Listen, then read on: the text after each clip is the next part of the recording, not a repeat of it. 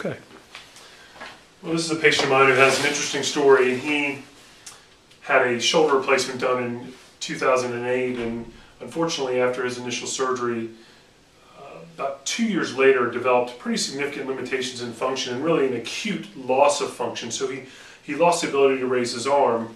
The surgeon that initially did his shoulder replacement was concerned that perhaps there was some issue with the rotator cuff and went back in and did another surgery on him, and unfortunately he didn't improve.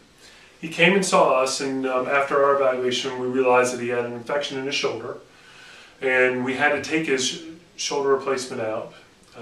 In place of that, we put a cement spacer with antibiotics, and we treated him with IV antibiotics for 6 weeks, and that spacer for several months. In November of 2010, about 9 months after we initially saw him, we'd had a custom implant made by company Biomet that we did a CT scan of his shoulder, and they did a 3-dimensional reconstruction of that shoulder, and were able to custom make a metal implant for him, and we ended up putting a reverse shoulder in him in November, and he's done really well since then.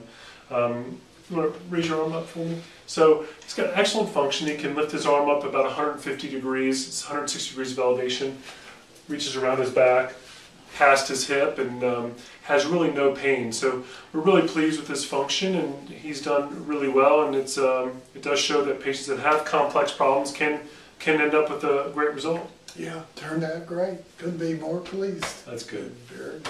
Awesome. Good. Thanks. So here's an actual photograph of the implant.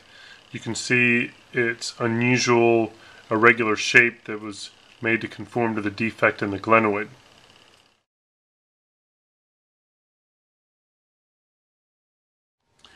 This is Mr. Weddington's initial x-ray from his previous surgeon where he had a shoulder replacement done.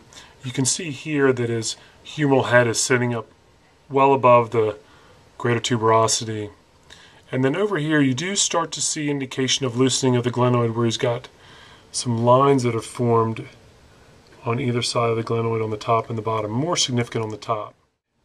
Here's x-rays after he had a cement spacer put in. You can see the cement at the top of the shoulder here, and then there's a metal rod down the middle of the cement spacer that helps stabilize. You can see the socket is an empty cavity there from where he'd had his previous shoulder replacement done. He then underwent a reverse shoulder replacement, and here are his x-rays afterwards. You can see the custom reverse base plate that was made to fill in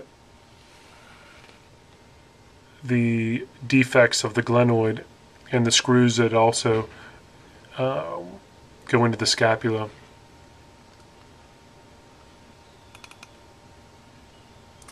Here's the axillary view.